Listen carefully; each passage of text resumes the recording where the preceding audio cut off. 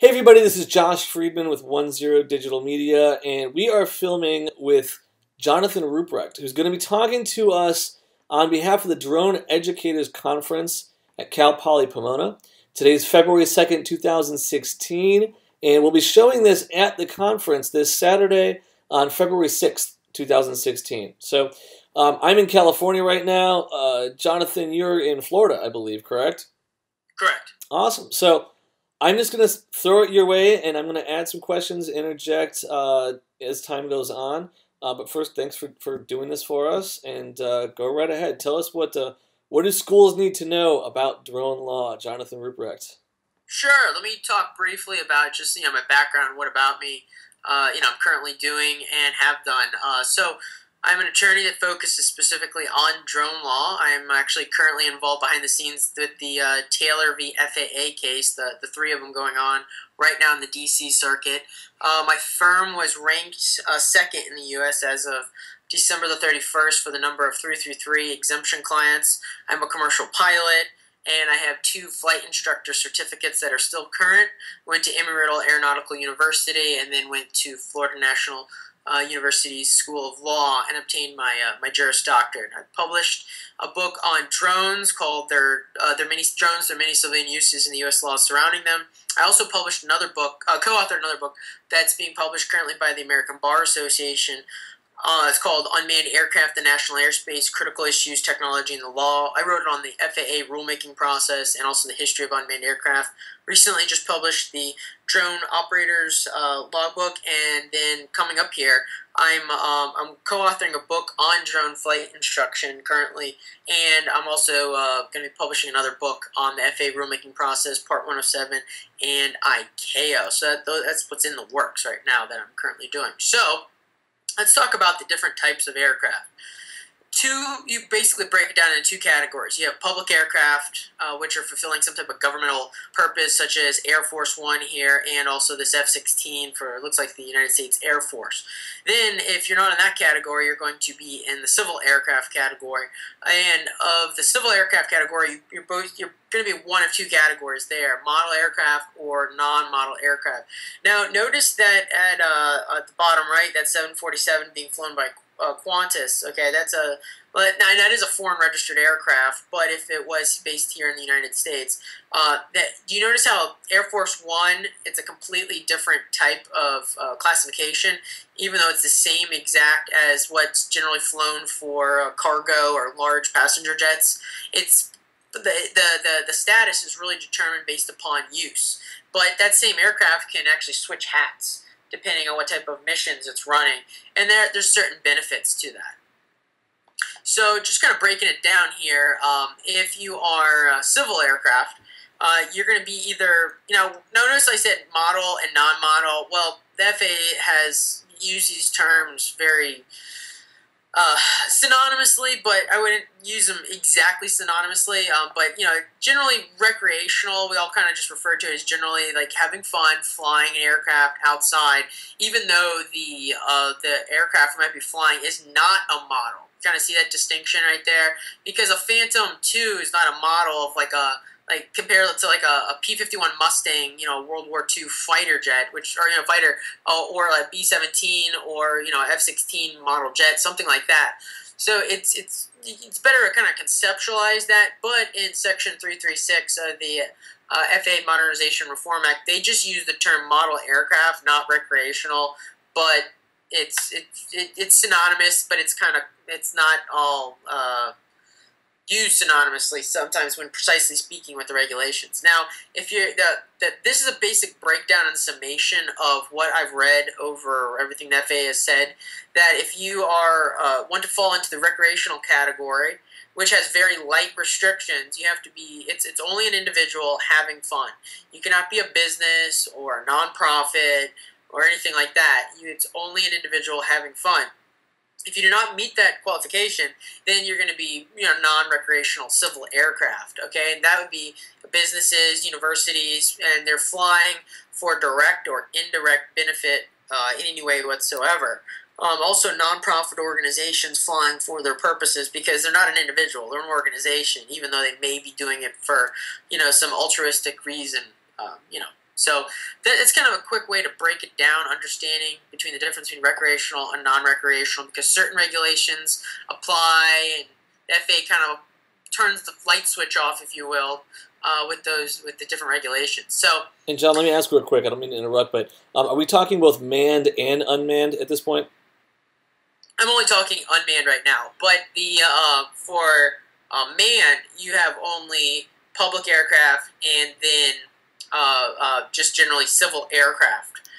Now, civil aircraft can be broken down for the manned side of things into multiple different types of flights. You have like Part 91, which is like recreational flying. They have a whole bunch of guidelines. You have on-demand or charter type of operations, which is Part 135. You have the Delta Airlines, American Airlines, which is Part 121 air carriers.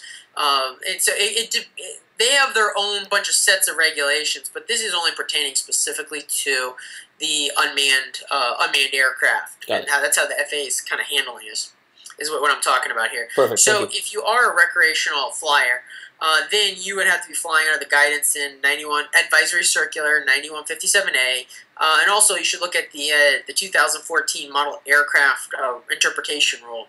And in addition to that, the FAA came out with Part 48, the registration requirement, which is currently actually being challenged right now in that Taylor v. FAA case, as it applies to model aircraft, but not to commercial aircraft. Okay. So now, if you are going to be in the non-recreational category, just generally throw the commercial category, just throw it in the other category. It's probably a good way to understand it, because if you're not purely an individual flying purely for fun, then you're going to fall into most likely needing a Section 333 exemption or a special airworthiness certificate in the experimental category or the restricted category to actually get operational. And I'll talk more about the Section 333 exemption and what that is. Now, some people have obtained the special airworthiness certificate in the experimental category.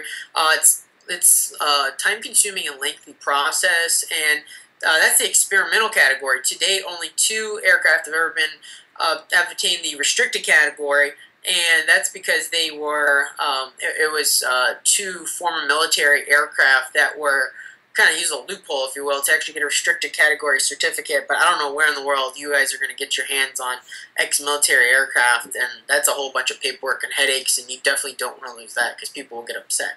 So generally, what 99% of America is doing right now is the Section 333 exemption route. If you're a government aircraft flying for a governmental purpose, you can go get a public aircraft, a COA, and now what everyone calls it is certificate of authorization or a waiver. Really, you're not getting an authorization, because breaking down the regulations, there's deviations, authorizations, waivers, and exemptions. And in everyday speak, we would kind of just refer to them interchangeably, and use them interchangeably, but in the regulations they're completely separate. So when you actually are getting a COA, you're really getting a waiver. So technically speaking, you should be getting a public aircraft CAL, but nobody knows what. It's a misnomer at this point. Nobody would know what you're talking about. So just go with it. Call it a public aircraft COA, or for the civilians, they have the blanket COA. Actually, just go straight into Section 333 here. Section 333 of the FAA Modernization Reform Act of 2012 does not even allow or give the FAA powers to do exemptions, actually. What it does give the FAA power is to determine whether or not certificate of waiver, certificate of authorization, or airworthiness certification will be required. So how aircraft are getting airborne now, commercially or in a non-recreational sense, is that's like this legal cocktail where they take the Part 11 exemption process and then the waiver process and then the Section 333 power to determine that your drone doesn't need an airworthiness certificate, therefore a lot of regulations do not apply, such as the regulations that require you to maintain airworthiness, right? You don't have an airworthiness certificate to actually maintain, so that all goes out the window. You can fly. And to date, there's been about 3,100 granted, and in addition to that, because I said it's part of the waiver process here, you're still going to need a COA to waive 3 of the regulations. So that's technically how all that works to form this legal cocktail called the Section 333 exemption. So we're going to talk more about specifics with schools, but just to be very clear, a school, if they would like to have a program, commercially needs both the 333 and the COA. That's correct? Correct. Yeah, that's Okay. what I'm going to get into right here, because Perfect. you need to understand what you're doing, first of all, as a public university to... because then the private universities, they're not going to be able to fall into the public COA category. They're going to be stuck only in the Section 333 route. Okay, but if you're a public university, you have the possibility of actually obtaining a public COA and or also the Section 333 exemption, which comes with a blanket COA. So just looking at these two points recreationally, and it's an individual flying purely for fun with no direct or indirect benefit. So hobby shops, universities, nonprofits, you can't go the Advisory Circular 9157A route, okay? You only have two options.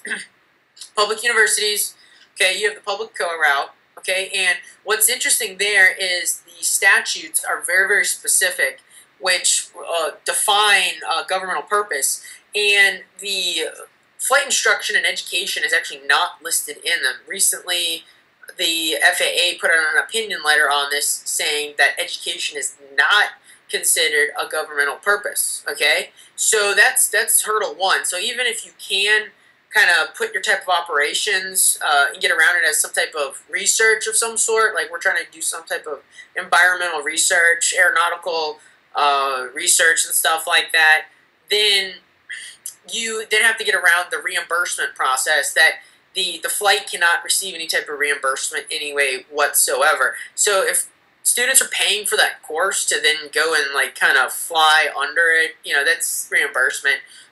So that's a tricky area to get into. Now, why would a school want to have a public COA? Well, one big benefit is that the individuals flying the unmanned aircraft are not required to have any FAA pilot certificate whatsoever. They can self-certify, and their aircraft are self-certified as well. They don't have any airworthiness certificate issues going on there.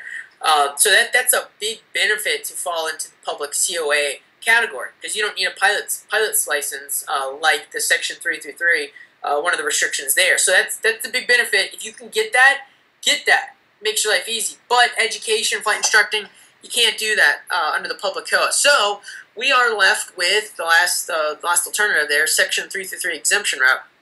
Well, Section 333, it has been given out granted for certain operations. The majority of the United States, probably I'd say 5% of all the 333s given out are just for aerial data collection, and it's defined as any remote sensing and measuring by an instrument aboard the unmanned aircraft, and it would be like imagery such as photography, video, infrared, electronic measurements, so you're doing RF analysis, chemical measurements for particulates and stuff like that. It's basically a sensor in the air gathering data of some sort.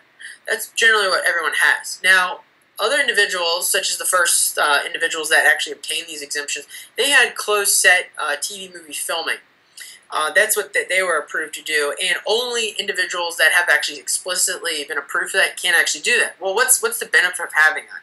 Well, if you are approved for that, then you can fly within 500 feet of participating individuals. Okay, it becomes very valuable for certain types of operations, such as wedding photography, virtual real estate walkthroughs, and doing the TV movies and the commercials, maybe college, promos and stuff like that to get more students to come out. There has also been one exemption granted for 55-pound and heavier operation, another one for crop dusting. There was one for flight instructing. I currently have 4 pending for flight instructing, but one, not mine, another exemption was approved for flight instructing. And then another one was done recently for athlete filming. And so those are the ones that have been approved, and I'm currently working on a moving vehicle and a night also, and other people are working on night and over 500-foot operations right now. So that's kind of the next forefront is night, moving vehicle, 500-foot and higher operations under the Section 333 exemptions. So what we're basically talking about here are rules regulations that are in place that people just either don't follow or don't want to follow or want permission to not have to follow. So right now you can't fly close to people. You want to include in your 333 exemption flying within 500 feet of people. Is that the basic idea? Okay, so going back to the Part 11 exemption process. Okay, so the FAA views it as that if you're making a buck, all of the well, really any direct or indirect benefit, all of the federal aviation regulations apply. Okay, that's difficult to comply with them. So you get exempted, okay, from the under Part 11 from a bunch of the regulations. Certain regulations are completely eliminated the need for because the airworthiness certification goes out the door because Section 3.3, and then the last so many, there's 3 remaining ones are taken care of under the waiver process. Now, specifically, this 500-foot deal, where does that come from? Well, 91-119 subsection C requires you to maintain 500 feet away, basically above the non-congested area, or 500 feet away from pretty much whatever you don't own in sparsely populated areas. The fixed wingers are stuck at 500 feet over non-congested, 1,000 feet over the highest object for the congested areas. So that's where that 500-foot comes from, is that's part of the regulations. The FAA kind of adapted it, and the closed-set TV movie filming setup, that's actually part of a waiver process that was developed with the FAA and the Motion Picture Association back in, I think it was like the 80s, long time ago, for the movie filming and stuff like that to get around 91-119. So like I said, it's a legal cocktail where you have like a 2012 section mixed with the exemption process, mixed with helicopter waivers from like the 80s. It was thrown together, and we can fly now. That's kind of how this all came out. The regulations, all of them do apply. The ones you can't comply with, you get them exempted, or you get them waived, or you get rid of them via the Section 333 designation that the aircraft doesn't need an airworthiness certificate. Okay, so that's pretty much how that works. If you don't like certain regulations, then you can actually change them. And you don't like certain restrictions under your 333, well, then petition for some new ones. You're just going to have to show that the FAA that you have an equivalent level of safety as the regulation. So kind of imagine like a teeter-totter. So if the regulations on this side, on one side, provide a certain amount of safety, well, whatever type of additional restrictions that you're proposing instead, on the other side, they have to be equal, if not greater. So then we can't see you on screen, so I'll make the teeter-totter. We want it to be even, not this way or not this way. I can tell that's what you're doing behind the screen there. Is that correct? Right. Well, you can make it even more safer because certain restrictions are difficult, such as the 500-foot between the non-participants. The closed-set movie filming allows you to get within 500 feet of the participating individuals, the actors. But still, under your exemption, you're required to remain 500 feet away from all non-participating individuals. And for property, you're required to actually have the permission of those individuals prior to actually getting within that distance. So that becomes very difficult to kind of operate under because then to get permission to fly in urban or suburban environments, you're basically doing like a Girl Scout cookie setup, going door to door. Hello, how's it going? Can I get some permission to shoot? So it becomes difficult. Now, if you want to get around that, petition the FAA. I'm working on one of those projects right now, how to get around the 500-foot restriction, and get around it, life easier for everybody. You were about to share, but how does it, let's say you want to fly on campus at your college, your university. It's your private property, I imagine, or at least you control the property, but you're not going to get permission from every single student individually who's around in classrooms, in buildings. So how are schools getting away with that? Do you know? They're getting away with stuff like that. If they're going out and just filming without a 333 and complying with it, there are no 333s that I know of to date that will allow you just to go straight up flying over those people with the drone. So they're just getting away with it, just like someone robbing a bank. So somebody who's applying for a 333 at a university needs to have the closed set as part of their 333 then, because they're going to be filming within 500 feet of people. Is that basically? It depends on their operation. Are you going to be trying to film like a promo that to make everyone kind of look like you're coming into the area? Like you're flying in, everyone's like enjoying being there, pretending like they don't have a bunch of homework and they're super happy or something. Right. if that's your goal, then you can accomplish that by getting a closed set TV movie filming setup, then blocking off that area, making all of those students actors, and then filming it like it was a closed set movie film. But just straight up throwing it up in the air and nobody knows what's going on, and you're just flying over the people, then that's definitely not going to be allowed because they're not considered participating people. Right. They're just random people in the public just walking around going, hey, what's up? And That would not be allowed. One more clarification. If you're just teaching students how to operate a drone, but you're not filming, you're just teaching them to fly, teaching them basic operations, then then this is that particular ramification, I guess, is irrelevant. Is that correct? The FAA allows you to train students, but only if you obtain a flight instruction exemption. To date, only one of those has been given out.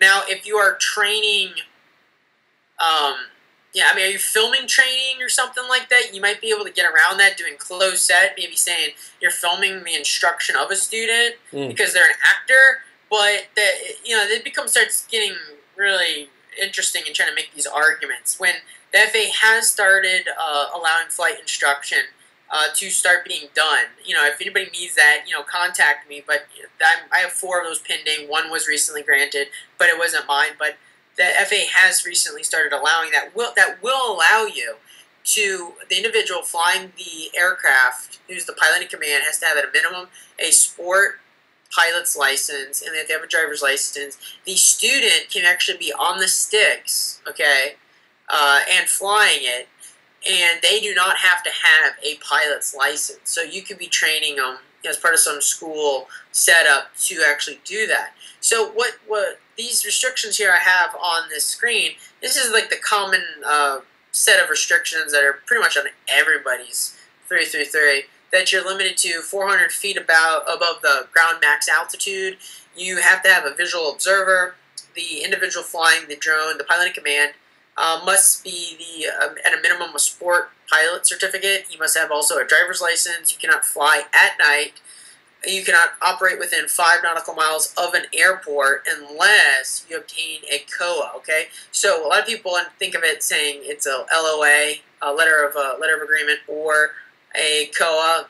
Even though the exemptions do say that, you would be busting your COA because your COA, the blanket COA is being given out right now, have a certain, they're good for the whole entire United States for 2 years, but it's for a certain distance away from certain types of airports, and the distance away depends on what type of airport. So if it's a towered airport, it's 5 nautical miles. If it's an untowered airport, or a towered airport that doesn't have an tower in operation at that point, but it has a instrument approach procedure, then it's 3 nautical miles and 2 nautical miles for every other airport after that.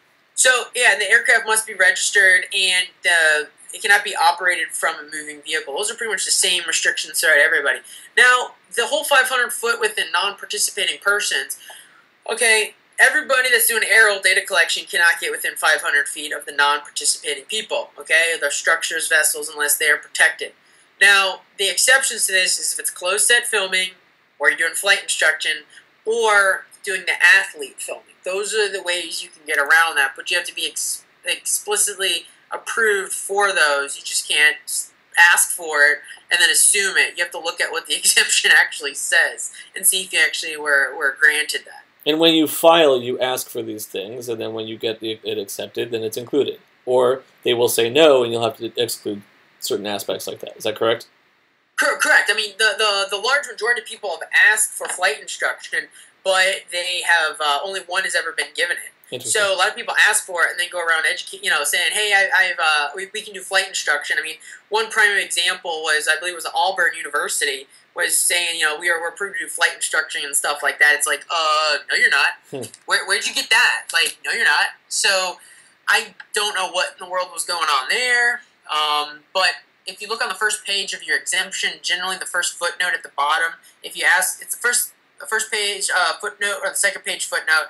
If you ask for flight instruction, it'll say, petitioner asked for flight instruction, but at this time, we're not giving out flight instruction. Okay. So that's clue that you didn't get your flight instruction request, and you need to petition to amend it to ask for flight instruction and, get that actually approved. So asking for it is not enough. You actually need to have a piece of paper with your name on it and the FAA's name on it saying you can do that. So, common myths. Can't fly near an airport. Yes, you can. Section 333, guys, you need to go get a standard COA on top of your blanket COA to fly near airports. You can do that. Another one is you cannot fly near people. Aerial data collection guys, you can't fly near people, okay?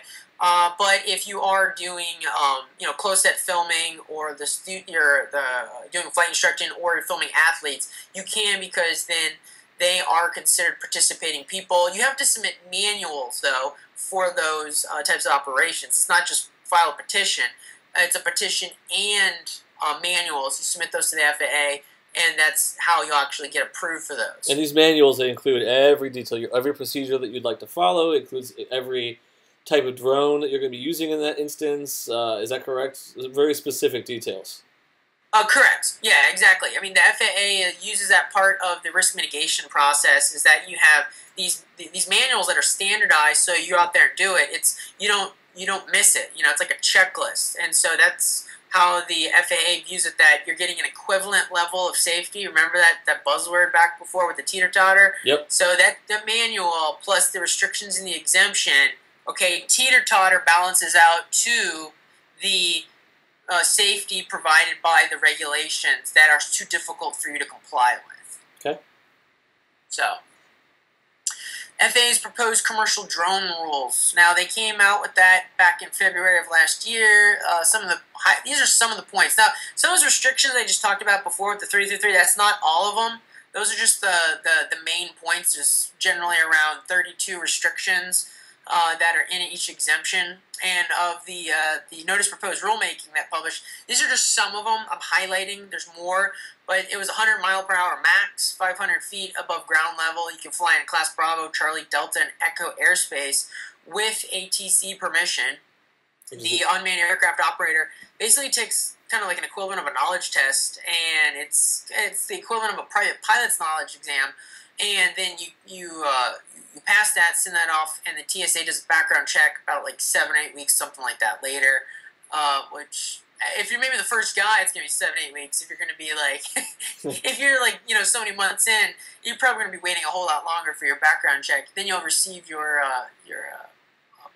unmanned aircraft pilot certificate in the mail, and it's going to have a small UAS rating. So I see they're going to probably build onto this as time goes on. So you might have like beyond visual line of sight flying kind of rating, or 55-pound and heavier UAS rating, stuff like that. And this is the aircraft proposed. do not This is not airworthiness certificates. This is not in place right now. This is proposed, and we have no idea when this is going to come into effect. Is that correct?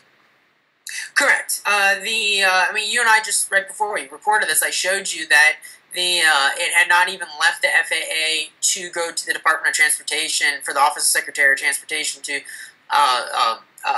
actually sign off on it. Okay, so it has to go from FAA to the DOT. The DOT has to approve it. Then it has to go to the Office of Management and Budget. Then over to the Office of Information and Regulatory Affairs. A whole bunch of people are all intermeddling into that, and and they have to all sign off on it. If anybody says no, it goes right back to the drawing board. So it's the equivalent of trying to bake, create a Thanksgiving dinner where there's no religious food issues, or there's no allergies, gluten-free, blah, blah, blah, all that, and everybody eats it and goes, yum, we love it. You can see that can be very, very difficult and time-consuming. That's the same thing here that the FAA has to do with this regulation.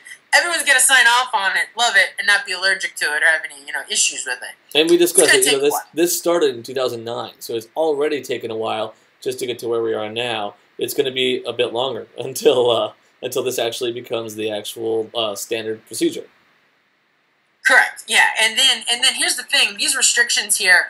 Now, these are what you can do under it. Now, what can you not do under it? Well, if you can't fly your operation under Part 107, you can fall back on Part 333. That's another way. It's kind of 333 kind of works like a other drawer in your kitchen. You don't know where to put those keys that go to something. You just throw it in there. It's the same kind of thing. So if you need to do night flying, you go 333. You need to do moving vehicle operations, you go 333. 500 foot pound. I mean 500 foot pounds. Like what am I doing? Torque. 500 feet and higher, 55 pounds or heavier, or 100 miles per hour faster. Those are all going to have to go the 333 route. So there's benefit then, even once that goes into effect, of having a 333 exemption, which I believe is a 2-year exemption. So once you get it approved, that's your exemption for 2 years from now. So is that correct, 2 years? Yeah, correct, and good for the United States and for the entity that asked for it. So, if you are doing something that is non-107, you might want to look into that 333 thing now for like night moving vehicle operations, 55-pound and heavier. All this stuff I just talked about here, this is non-107, meaning there is no hope. And by night, that you got to go the 333 route for that until the FAA adds a Part 108 or something like that, or part, they add on some more regulations. And that's going to take a while. So your only near term, I mean like within 5 years solution for these operations is falling back on the 333 process. So just to clarify, by night, Part 107 is defining night, I understand, by the time of actual sunset.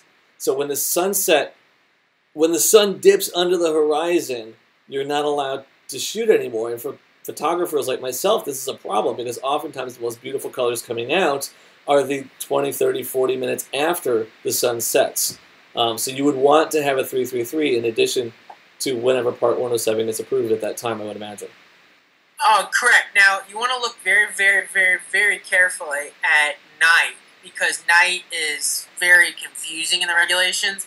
You have purposes of night for currency, for logging, for carrying passengers. Within 90 days, you have to do 3 takeoffs and landings to a full, complete stop. That has to be an hour after sunset. That's not applicable here.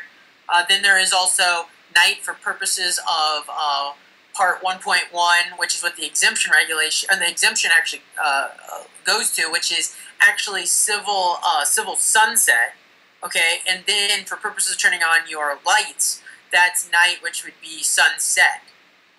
They're all 3 different definitions of night in the regulations. I only know this because I was a flight instructor and I drill this into my students' heads. Right. So for you, under an exemption, it is civil sunset, which generally runs around 20 minutes or so. You can look it up in the almanac. It runs around 20 minutes or so after sunset. Okay.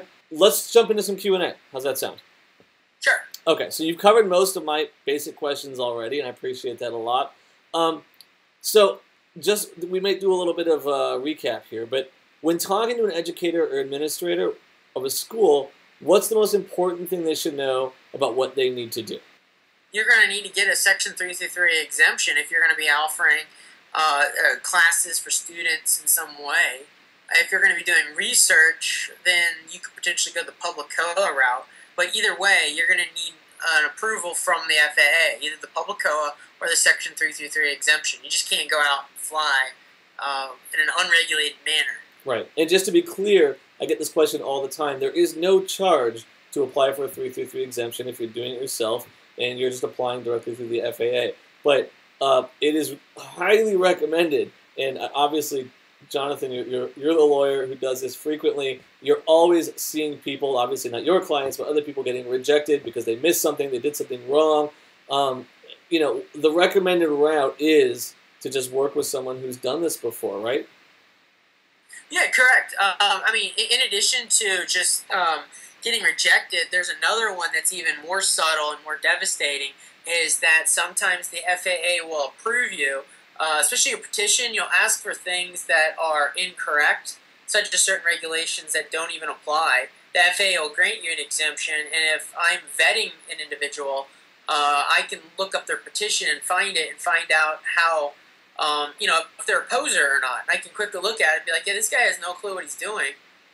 And I've seen that multiple times where the FAA will approve stuff, and it's like a memorial to their ignorance, or it's in another language with a sign around their neck, saying, I don't know what I'm doing. And everyone just kind of looks at that person. No one's going to correct it. And that guy can't correct it because he's too ignorant. He doesn't know it. So there are some subtle things like that where people that are vetting people just overlook certain things because they don't want to deal with posers. They want to deal with professionals. Right. And the general rule, I went through a lawyer for R333 for my company. Talk to lawyers and ask them how many 333s have they gotten. Jonathan Rupprecht, he's an expert because he has gotten number two, right? But you've gotten more 333 exemptions than any law firm in the nation, with the exception of one, and you're really close there. And there's only a handful of law firms that have done this. After that, it drops off significantly. So make sure you're working with somebody who knows what they're doing, who's done this before, and ask. And I will lead a great segue into John. Tell us how we can get a hold of you and how we can reach you, and I've got a couple more questions after that. Sure, yeah, you can get a hold of me at my email at at jrupprechtlaw.com, or contact me on my cell, 561-222-6979. You can also read my blog, which is on my website at jrupprechtlaw.com. Another question just about the instructor, which you covered a little bit, but if someone is teaching a class using drones, does the instructor have to have a pilot's license if they have a 333? Under the exemption given out recently for flight instruction, the individual that doing that instruction needs to have at a minimum a sport pilot's license. Mm-hmm. Okay. And as you mentioned, though, the students do not, because they're covered under a COA, correct? Well, yeah, they're actually covered under the how it works, like with manned aviation. You have the pilot in command, which is the guy that takes the heat if something goes south. Okay, he doesn't have to actually be on the sticks flying it. You can have an autopilot. You can have a monkey flying it, but if that monkey crashes, Mr. PIC is going to get his ticket pulled. So he's going to choose the better monkey to fly his aircraft, right? Make sure that the monkey flies safe. So going to over to the Section 333 realm, the flight instructor, the flight instruction exemption, the FAA acknowledged that that you just need to have a pilot in command. That the pilot in command doesn't need to be actually like on the sticks. He just needs to be able to take over if there's a situation, so that it's not cause an emergency situation. Right. So the individual flying does not need to be a pilot's license. Okay, the student, but the flight instructor would need a sport license at a minimum, in addition to having that explicit granting of that exemption for flight instruction.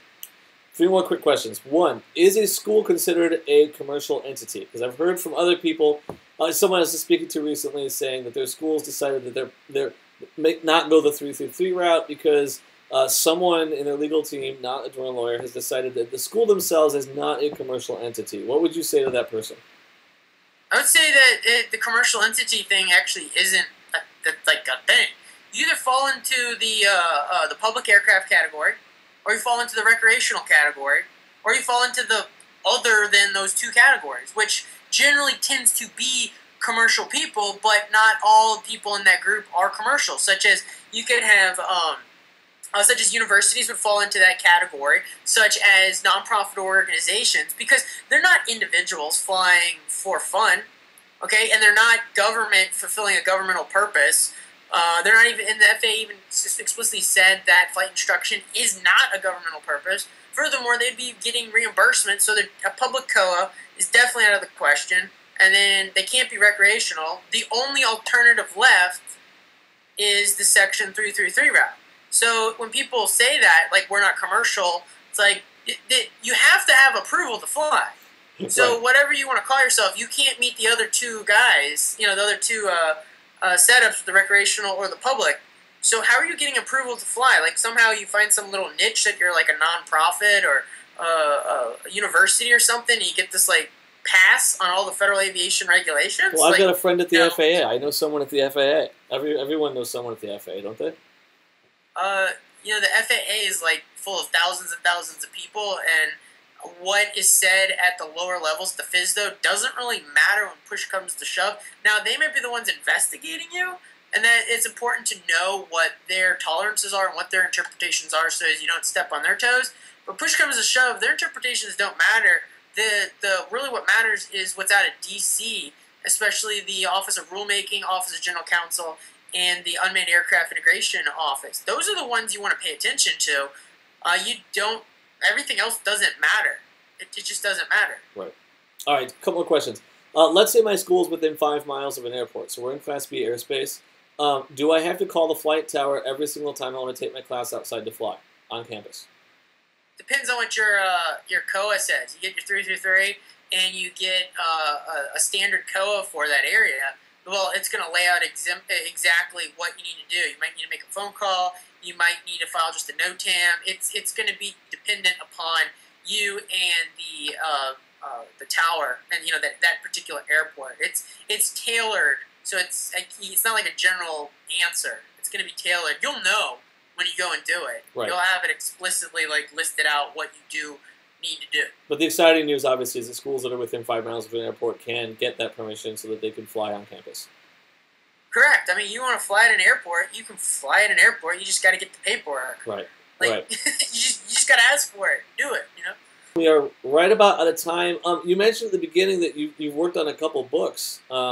Where can we get your books, John? Yes. The American Bar Association book, you can buy it at the American Bar Association website. Actually, all three of the books are listed on my website. If you go to my website, there's a tab right there that says what books I've done, and it clicks directly into where you can buy them and order them off off the internet. Two of them are on Amazon. You can get those via Prime, and they're pretty low cost. The two that would be most applicable to the universities and colleges that they're teaching these classes is that the Drones, Their Many Civilian Uses in U.S. Laws Surrounding a Book was specifically designed to be used as like a mini textbook. It has questions in the back, discussion questions that are open-ended, so that you can, if you weren't, you can ask open-ended questions. We all know that's very valuable for fostering discussion, even in the really bad days when we had a big something due the night before and we weren't as prepared to teach us a class. So you can always operate. You can ask those open-ended questions, and it also has 402 legal footnotes, so it's very well cited. And the logbook, I designed that so it would be good for recreational flyers as well as the Section 333 flyers, because under your Section 333 exemption and also the blanket COA, you're required to log your flights, and under your COA, required to report them monthly. So I designed this logbook so it would be FAR, the Federal Aviation Regulation compliant, 333 compliant, and COA compliant. Now, I don't go explicitly into explaining the logbook, how you can use it in all the different ways. The reason I did that explicitly is I have in the front what is actually required of you to do, and you need to figure that out yourself, because I don't want to baby people through it, but it's very, very useful and expandable logbook. You could even use it and double it as an aircraft logbook as well, because you could just match it up to the individual aircraft and put your maintenance in it as well, in addition to a pilot log. It's very, very versatile. You just need to sit down and think about it, because it was created the way it was specifically for unmanned aircraft. Well, it's a great book. We've been using it for my company here, logging each flight that we do, so I'm grateful for that. And your other the drone law book, I actually discovered as a textbook when I took a drone operations class at Cal Poly Pomona. So schools are using it as a textbook. Make sure each student in the class gets it. It's a great read, and it's one way to get a lot of information in a very quick, short period of time, which is perfect for a course. So, Jonathan Rupprecht, I'm so grateful that you did this. I would like to do more of these with you in the future. Is there anything else you want to add just to the group that is here today, or to anybody who's watching online? I would say just fly safe. Go check out my website. Call me or email me if you have any questions. Perfect. Thanks so much, Jonathan. I appreciate it. Thank you so much for having me.